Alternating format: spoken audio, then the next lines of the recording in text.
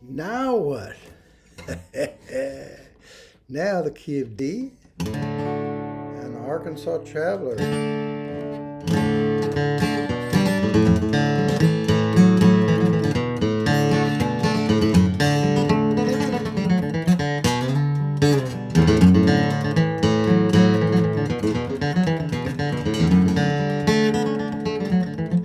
Can't see my right hand, can you? Let's try this.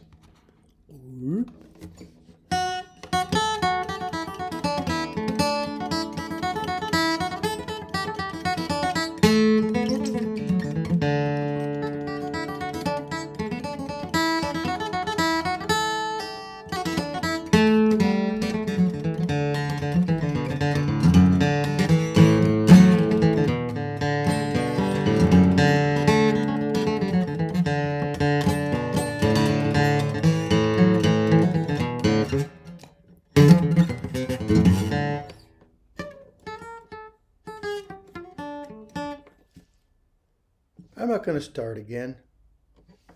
Okay, I didn't play it perfect. I didn't know what I was going to play. Except I do follow certain paths and avoid others. For instance, I rarely do this.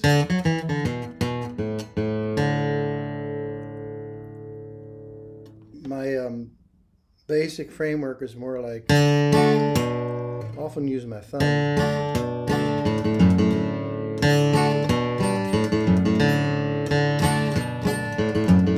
Very guitar-ish. Or I might go or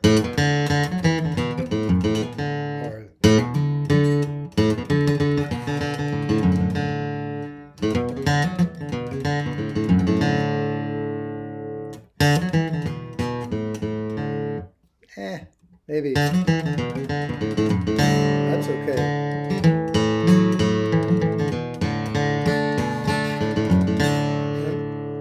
I rarely go.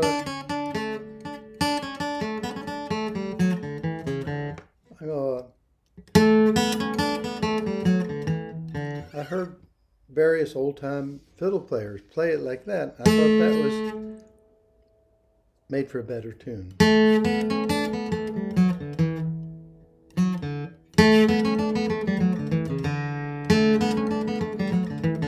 That's a good one.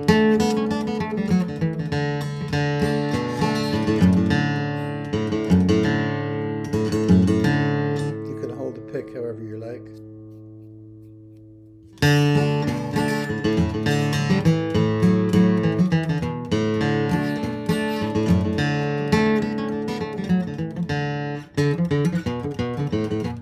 That's what I do on the fiddle.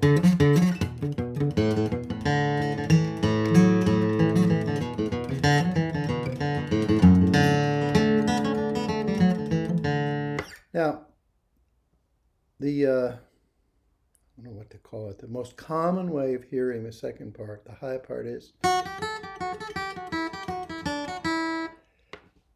And it's okay, but I find because it follows a regular pattern, it lends itself to parody.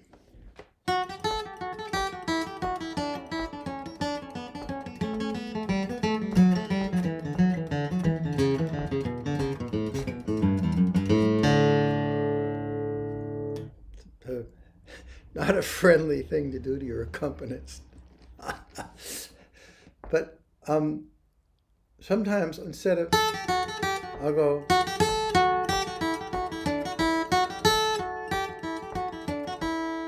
Or with no pickup.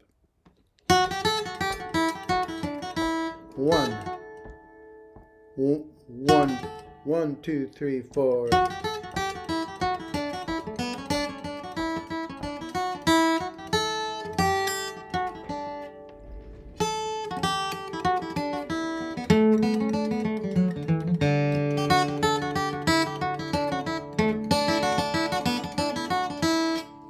There's that cross-picking pattern I did in the other tunes in The Miller's Reel Wagner.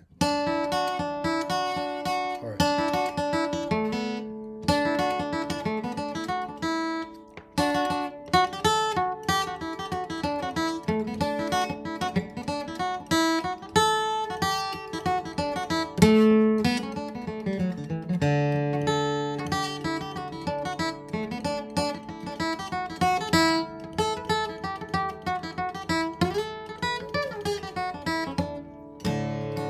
play the low part an octave higher.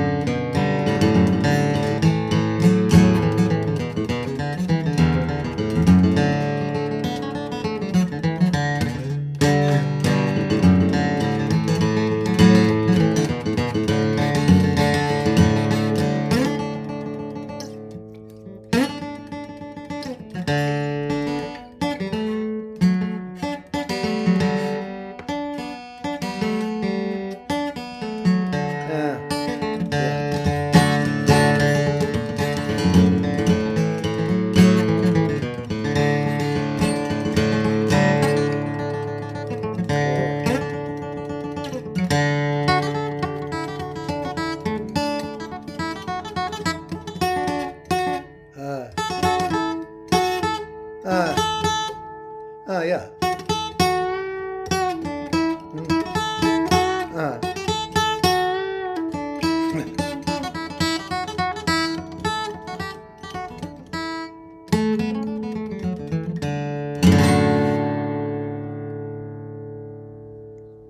Does any of that need to be slowed down to see what I'm doing or hear what I'm doing? Technically, it's all pretty simple. It's mostly down and up. I'll do some of it slow, just in case.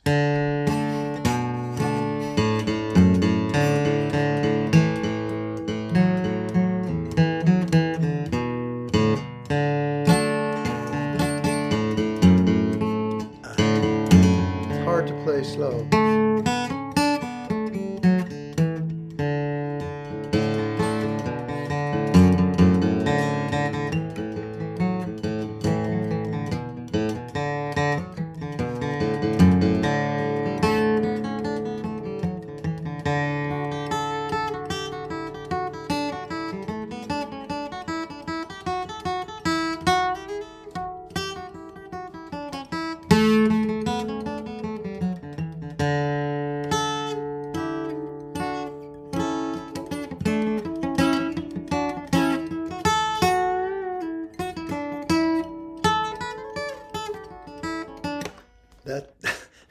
That's easier to play slow than it would be up to speed. Anyway, I hope I gave you some nice ideas for the Arkansas Traveler on the guitar in the key of D without a capo, with a flat pick.